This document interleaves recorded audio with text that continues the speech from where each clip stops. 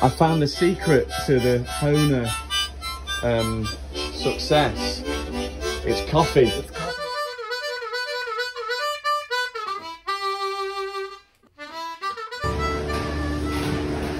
So this section here, this is our working space where we can do also some special toolings to do the harmonicas and the accordions. Also, this is the place where we are doing the prototyping. So if you have new ideas to create something special, then this is made in this working bench here. Oh, okay. So we have a lot of old-fashioned toolings and machines still existing and also workable. And our people, they like to work with this old-fashioned equipment.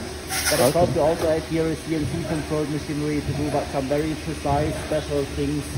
So this is, and also if you have repairs of the, for example, broken tools, so you can do an emergency immediate repair of those tools, so that they are still available after the repair, go directly back to the production, so that there is no time loss when doing the production.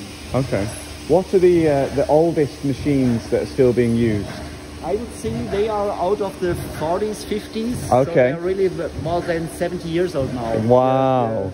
Yeah.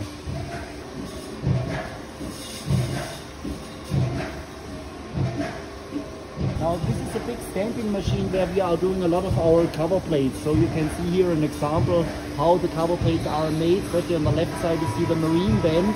So this is the original raw material stainless steel, and this goes inside this machinery, and there is a separate about many steps to realize and finish the cover plate. So first of all you have the engraving, the artwork of the instrument, like marine band, like blues harp. And then the next step is getting the outer dimensions of the cover plate, and then in the end to get the form of the cover plate, and then stamp out, and then you can see here the end result.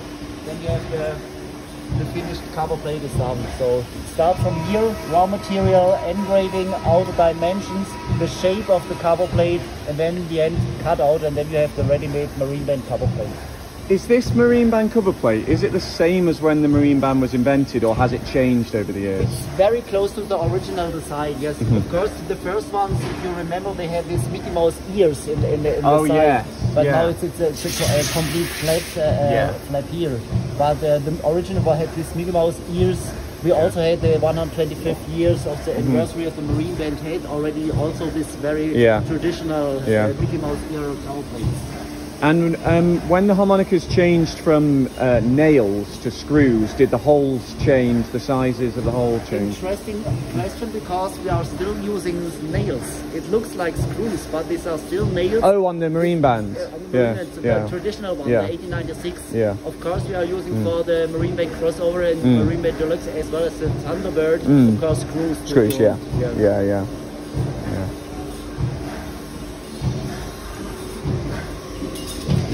So now, right now, this is the stamping tool, and right now we are doing the cover plates of the rocket harmonica. So see, and there's a big tooling inside this stamping machine. So the raw material runs from the back side. It says here the big roll with a stainless steel raw material, and this runs inside the machine, and then as described before, step by step. So, and in the end we cut out and then have the cover plate done. Wow. How many will this produce in a day? Well, if you have the total run, so this, there's a maximum capacity of approximately 6,000 units. Wow.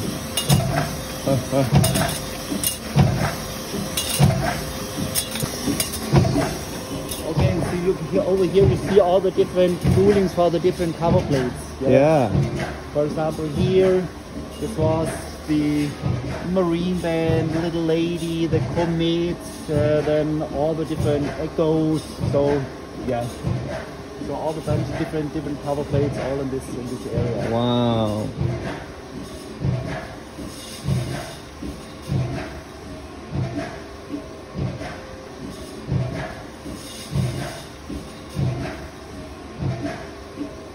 The reeds are produced, so this is the most secret thing. So the Hohner reeds are very special because of the alloy, the brass material we are using, and also this way how we are producing the reeds with the milling process and adjusting process and everything. Okay. Yeah, so this is the equipment we are doing our reeds. First of all, we have to do the profiling of the reed. This is done at this machine over there. So you know that the raw materials is the breast strap, and then we're doing a profile inside this breast strap, so that the brass thread, so that we have a flexible reed afterwards. So this is done here. Hello.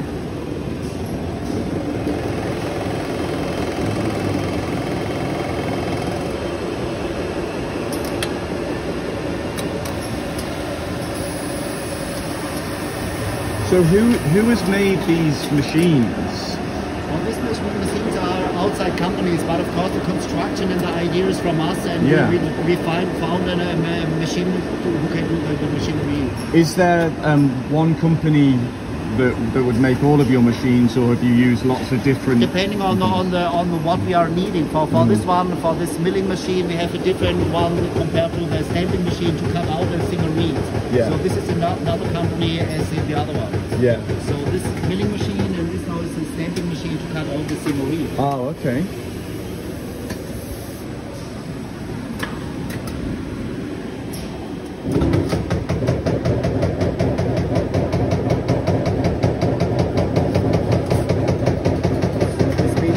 The profile strap, this one is the profile strap, and this one's in the stamping machine, and afterwards you cut all the single reeds. So this is at least scrap, so this goes back to the manufacturer of the raw material for recycling process. Okay. So what we need are the reeds which are stamped out, and the reeds look like this.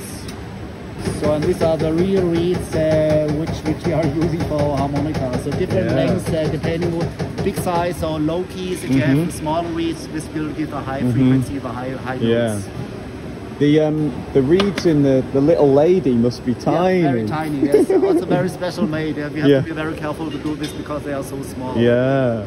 And then of course these reeds are also checked regarding the frequency. So we do we plug it on, and then we hear, oh yes, this has a good frequency, or it's too low, too high. Yeah. If it's too low, too high, you can adjust in the milling machine so that we get as close as possible to the final frequency. Yeah. And is that when you see, if you take the cover plates off your harmonica, you see some of the reeds, you can see that they've been fine-tuned. Exactly, so this is a fine-tuning process, but of course we try to our very best, although our members here, to be as close as possible to the final frequency, so that there's not too much work for during the tuning process. Yeah. So at what point, when did Hohner expand to needing such a big space? Because presumably, because you've made more and more over the years, but I would imagine when the company started, you were only making a few harmonicas. I mean, when Hohner himself, Matthias Hohner, started his business, he was in a house, he was in his workshop, only one table, and then he did it very, very simple, I think. And afterwards, of course, the business grow and grow. So if you went to the museum, you will see how it grows. And in the end, we produced a year, in the very good years, 20 to 30 million harmonicas a year. So, and then of course he has to widen his field and also open up a new factory. This is in downtown Trossingen. Now we are here in the Step area from Trossingen. Of course, also with more modern equipment as well. So, so he had to get bigger because the demand was much bigger, especially from the US. So the US people, they're asking for a lot of harmonicas. So this is still our main business, the US market. Wow. So after the reeds are finished, so they have to be placed by nails. So the riveting process to the reed plates, and this is the next step we will see. Okay.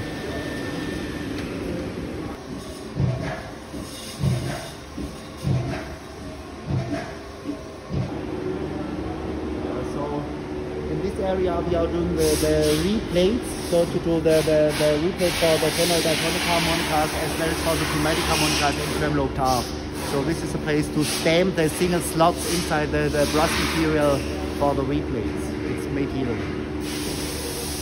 So the machines here are quite normal, also old-fashioned but still running. But of course the tools to do the cover plates and the reed plates, these are very special made. So especially the chromatic harmonica replates, they need special toolings to do it. It's very precise because you need a very close tolerance between the reed and the replate slot, and this is very high class to do it that close in tolerances. Yeah.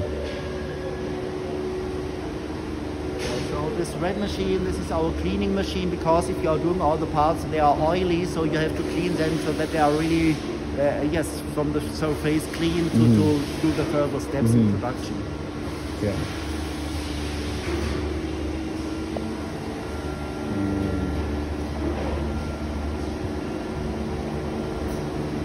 Can I ask, with the reeds and the reed plates, how do you decide how close to gap the reeds? Because you know different players like the reeds gap close or further. How have you decided how to gap your harmonica? This is also the setup of the reed. If it's too high, of course you lose air. If it's too close, it could block.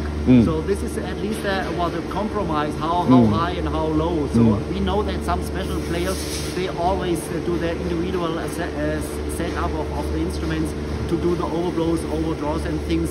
So we have a compromise so that it still works when you blow very hard, but also already the reed reacts when you only blow very little. So therefore it's important to have a certain setup when so that the reed works in any conditions.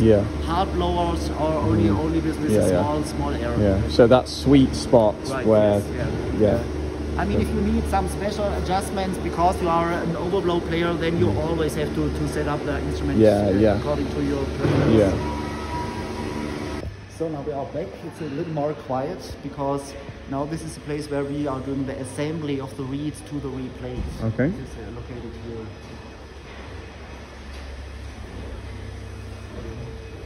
Hello. Now you see here in this cabinet you have the different reed lengths, so the low reeds and then here up to the high reeds. And this is an assortment of 10 reeds because 12 reeds, because this is we're just producing the CX12 chromatic reed plates, and this is the nailing process. So you see here this is rivets, and they go in this equipment here in this machine. And then the lady is putting on the right reed in the right reed slot on the reed plate, and then fixing the reed with this rivet here on the reed plate. So this is not the riveting process, it's just a fixing so that the reed is at least at the reed plate, but not controlled whether it's in the middle of the slot or not.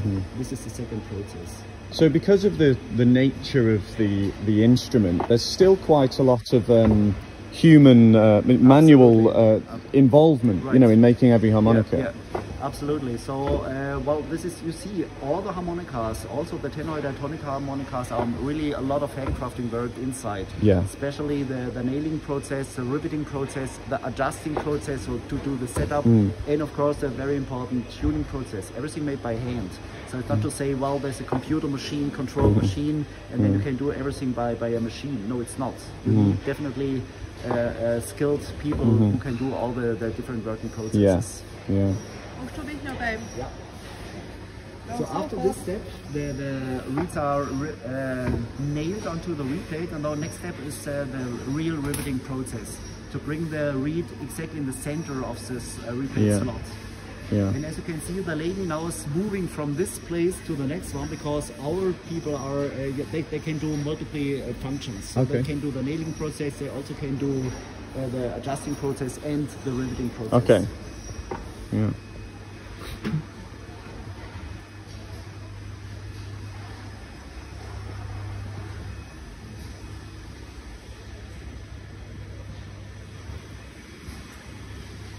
So we are now here. Now this, you see, this is a kind of a dark cabinet. Why? So the reason is we have in the back side of this equipment we have a light, so you can see the gap between the reed and the reed plate slots. So because the flashlight from the back side, you see exactly whether the reed is really in the middle of the center or it's too wide on the left side or right side. So if she realizes, oh yes, now, because you can turn a little bit this rivet head, and then she can switch from the left to the right side. And if she sees, oh yes, now this reed is in the center of the reed plate slot, she presses with a push button, and then the rivets are really pressed together, and then the reed is definitely fixed in the center of the reed plate.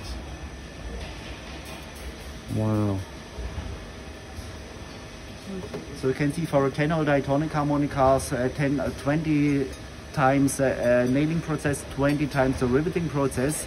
And after the riveting process, we are doing the adjustment of the reed. So this is the third step when producing a reed plate. So she also is plugging a little bit the reed so that she hear, it's swinging free, no touching the left or right side. So this is this inspection. Yes, it's now in the center. Because if it wasn't in the center, it would go kind of, it'd hit the reed plate. Yeah. Yeah, so the next next step is the adjusting process.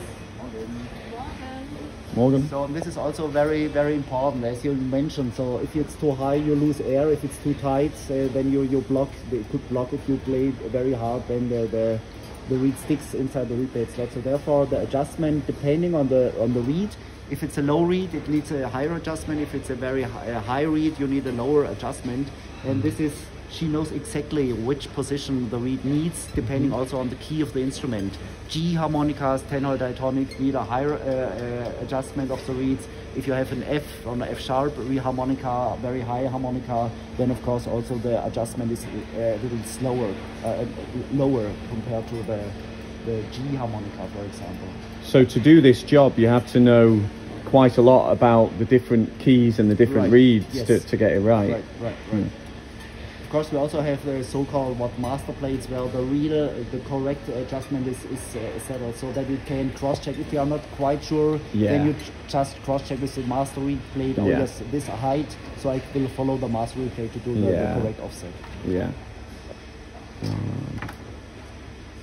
So this is the third step, also 20 times by hand. So the next and final step is then the real tuning of the reed plate. Okay, let's go see that.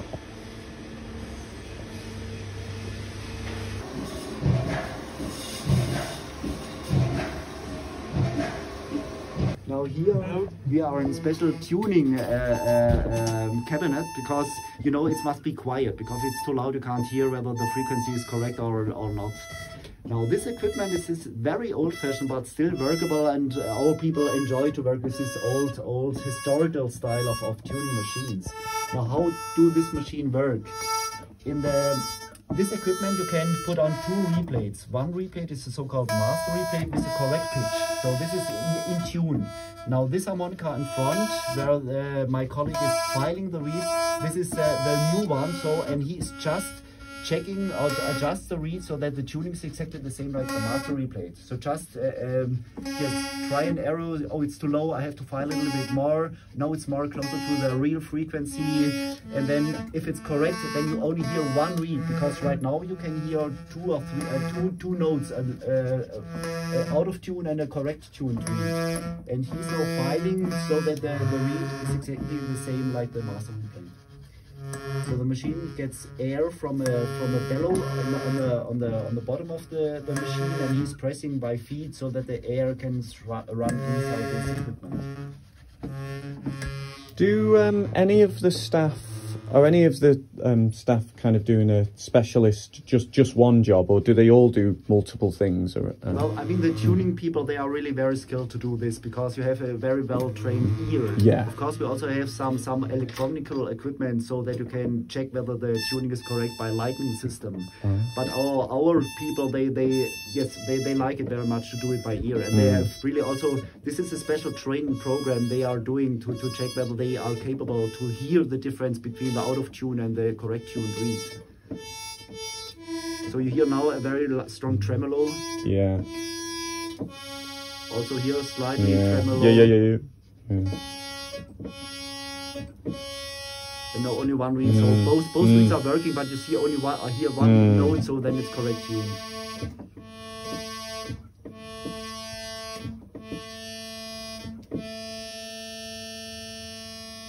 Yeah. So this is a brilliant job Dieter is doing. So how long do you do this job? Wie lange machst du es schon? Generell Stimme? Ja. 49.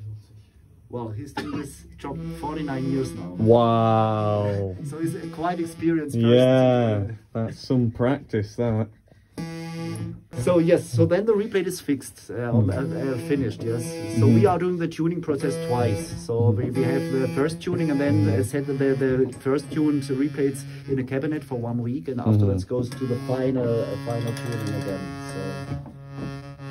So after the replate is fixed, then they are mounted and fixed on the different combs depending on the instrument. Plastic combs, wooden combs, and metal combs. This is the next section we will now visit.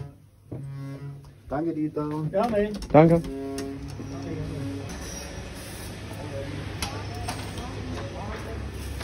Yeah, so now this is the historical model. This is the real Marine Band 1896.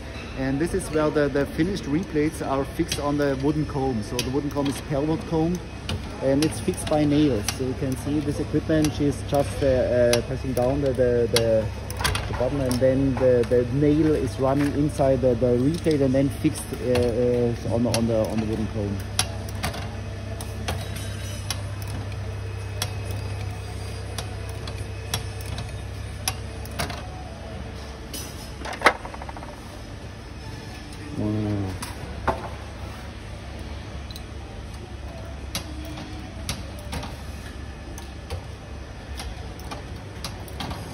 Has the type of wood stayed the same over the years? Yes. So we are always using also in the past they used the pellet material for the wooden combs for the marine band especially. We have 3 different kinds of woods. This is a pellet comb, then we have also maple for other models like the tremolo and octave harmonicas. And we have a so-called douzier. So the douzier is the wood we are using for the blues harp. Okay. So after then the replates, the top replate, bottom replate are fixed with the nails, especially on this Marine Band 1896. Of course, all the other all the other harmonicas using nowadays screws, because for screws it's much more easy for servicing afterwards. But out of tradition, we are using for the 1896 still the nails to fix the cover replates as well as the cover plates. So in the next one we will see this is the cover plate, how they are fixed on the sandwich, but now it's a different model. This is a special 20. Okay. And then you can see also the standard screw and the star nut, and then there's a machine controlled screwdriver so that it have the correct tension when screwing on. I need one of those machines. Yeah. Takes me forever to put the screws back in with my fat fingers. That's great. And then in the end, yes, we have to find a product. So the Marine Band in this one, the G. And then of course also all our harmonicas get an end inspection. So this means we checking each individual hole whether it works. So are there some touching reeds or some out of tune reeds? Of course all the harmonicas get an end inspection. This is the next step we will see. But the harmonica normally should already work. So.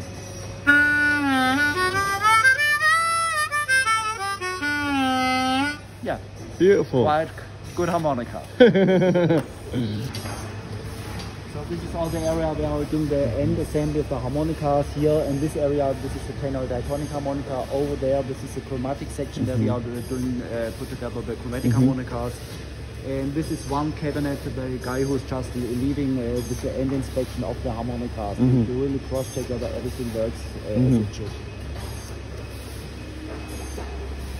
You know, when you start making a new harmonica, like the pentaharp, you know, a relatively new kind of harmonica, do you have to, you know, have a new space for that, or and extra employees, or do you use some of their time, sort of shift it over from doing the special 20 or whatever to doing the... I mean, this is important that it's not to say, well, this is a special team who can only do the new pentaharp or other models, so they can do all the different models. So this is important, because if you have a lot of people who getting sick, for example, then who can do this? If you can't have don't have qualified persons who do exactly at that moment this model, then you had a big trouble. So for our people, really, they have multiple functions. They can do the nailing process. They can do the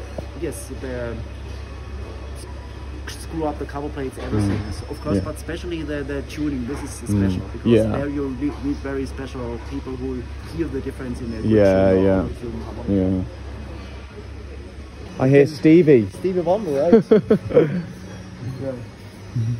Yeah, of course. Also, our people they like to hear music, and sometimes you really hear the Stevie Wonder playing on a monochromatic harmonica. This is nice. I was hoping he might walk round the corner. Hey, Stevie. So this is also an assembly of harmonicas. In this way, the new pentaharp. It's also fixed here. Hello. Good morning. Also. But the system is more or less the same like on the Special 20, because the basic is a Special 20, but of course this is special tuning for the pentaharp harmonica and the blue plastic comb, so this makes a difference from the Special 20 to the pentaharp.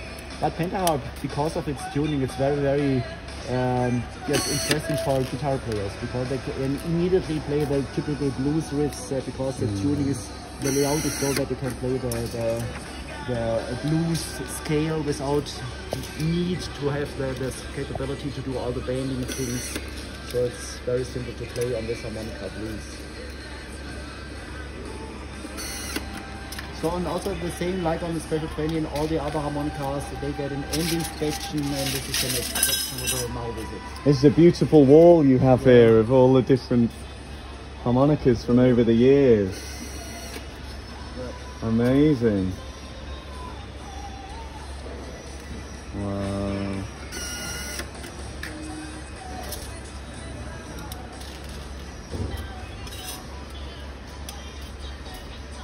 Now this place, this is also a quiet cabinet, and there's a machine inside. This machine also blow and draw by an electric machine in the bottom. And the lady is checking whether the chords are okay or not. She has also very well trained ear, so she hears exactly whether there's an out of tune read or there's a missing one note because of a touching read. She realizes, and then if there is something happen, she put it on the side. Then can do the repair herself, or she's giving back the badge because she says shit, there seems to be always the same mistake. Goes back to the production to correct then the serious production, so that everything works as it should.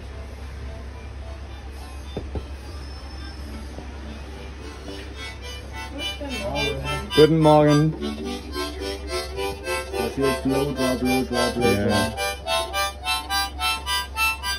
Sounds like a beginner harmonica player, just breathing through, you know.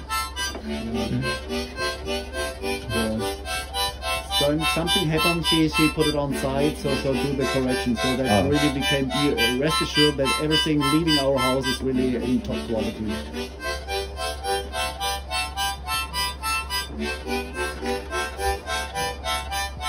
I bet this poor lady has this sound in her sleeping at night. You just hear this. Du kannst also nachts noch schlafen, oder? Wenn du den ganzen Tag so she Tief und fischt. Very deep and very yes. Oh good.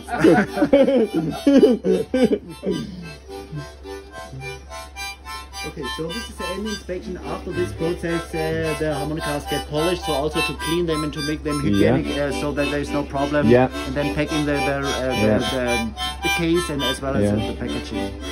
I found the secret to the Hohner success. It's coffee. It's coffee. Cappuccino. It's the secret. You told me you'd show me the secret. Thanks.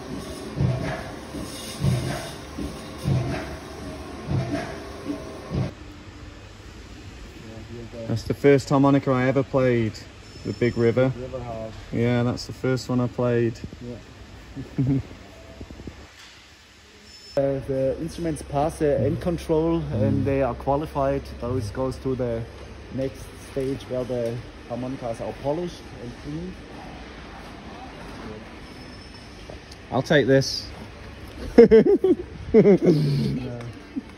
this is it's a traditional marine band in the key of C, and as you mentioned, asked in the beginning, when did we move from nails to screws? These are still nails, but they have a kind of screw head, if you can see it. Yeah. But it's not a screw, it's a nail. Yes.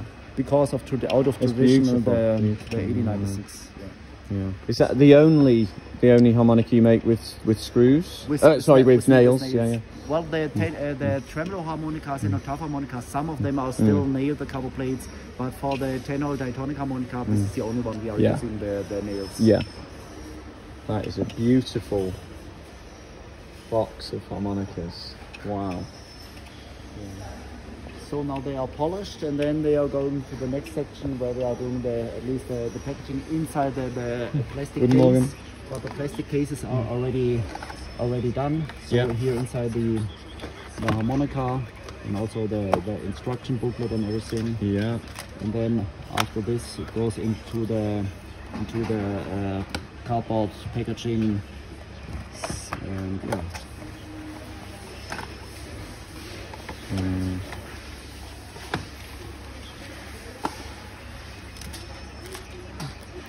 And of course also we have the sealing stickers, so this is important so that if you buy a new one, so that you can see, oh yes, this is a real, I'm not sure whether you can see it, this is a real original one, this is sealing sticker. Yeah. So yeah.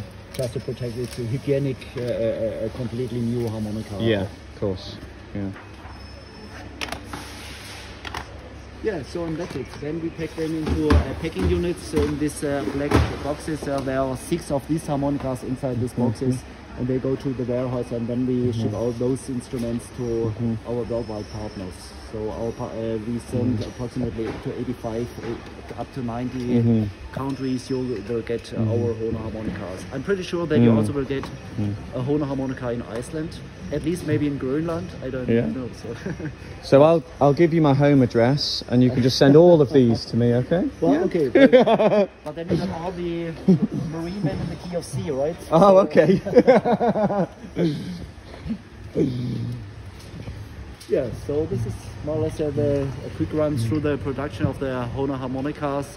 As see, you said from the beginning when we are doing the reeds and the cover plates, and also the nailing, riveting process, so to finish the replates, the tuning process, very important, and then the assembly and nailing the replates onto the comb, and also the cover plates screw them up to the sandwich, and then end inspection, end control, and then polishing and packaging, and that's it. Wow. The finished product.